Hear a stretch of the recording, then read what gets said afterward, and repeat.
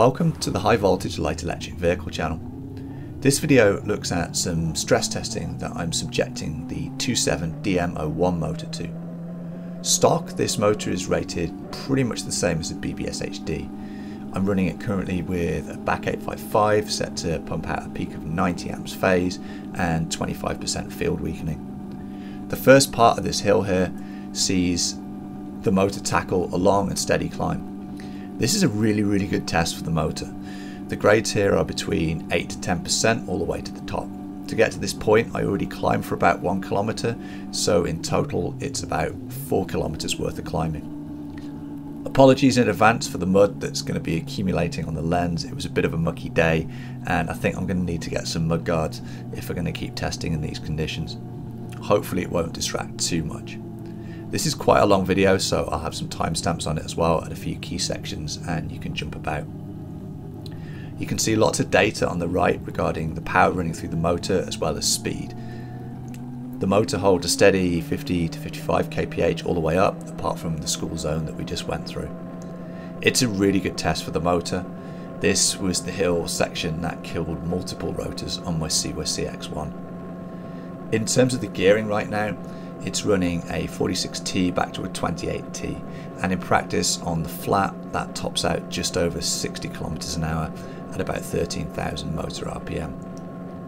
If you notice the temperatures at the bottom, you can see that the controller temperatures are rising faster than the motor, and currently it's in my battery bag, so the airflow to it is pretty much non-existent. The motor temperature is also reading low due to the location of the thermistor, but it's not out of line with the results I was getting from the BBS HD in similar circumstances.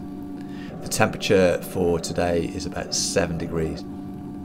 You can see that even though it's on really steep sections, the motor is still holding, a steady 50 to 55 kph.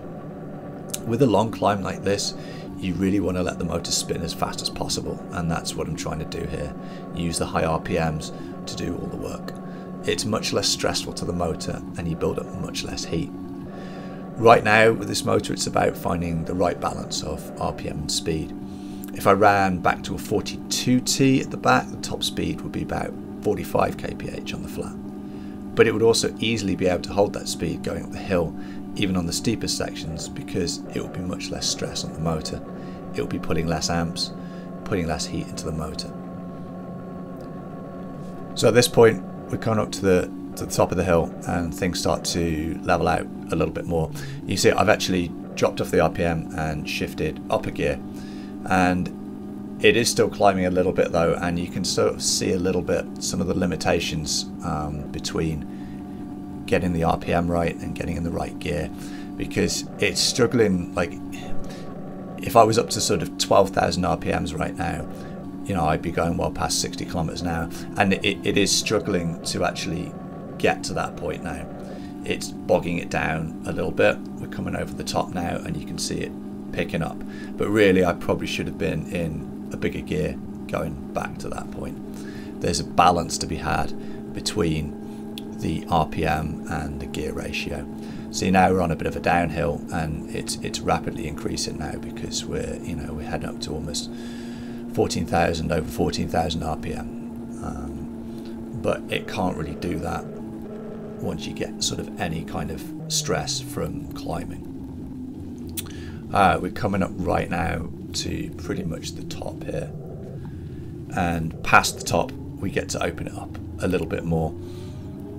Anything that's flat or a bit of downhill, there isn't much flat actually in this town, but anything that's flat or a bit of downhill, you can easily get over 60 kilometers an hour, which for the current conditions here is plenty for me.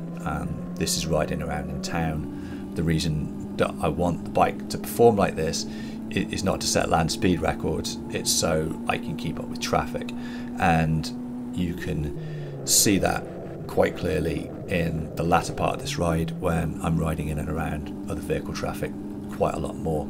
But the idea being that I don't want to be over on the right side of the road being passed by a bunch of stuff.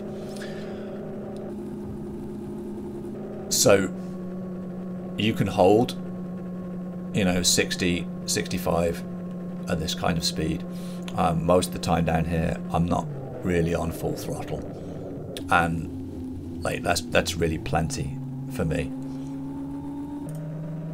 One of the things that I really sort of noticed with this section is that once you start to drop the gears down to like a 24T and below, you're not really seeing any particular benefit, especially if you're at a lower speed of around 50 kilometers an hour, because the increased effort needed to drive the bike forward is just too much, and it's bogging down rather than giving the kind of acceleration that you get with the bigger sprockets.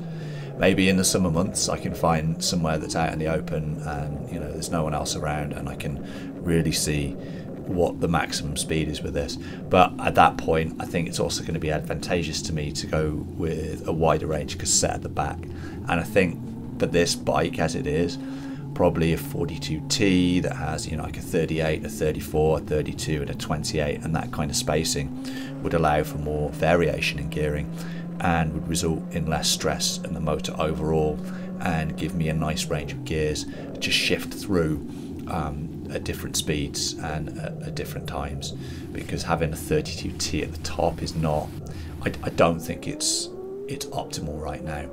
You can see right now it's starting to move a bit more with traffic, and the bike can accelerate smoothly.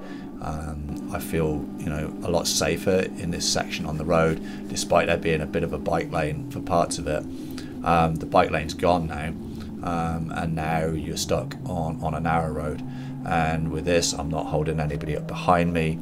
I don't feel unsafe at the speeds that I'm going with right now. I'm wearing proper gear, I've got a full crash helmet on, I'm wearing proper gloves, I'm wearing good pants, I'm wearing good boots, so I'm comfortable doing this, and it's not something that I feel, I don't feel I'm being particularly reckless riding around in this style right now. I ride very defensively.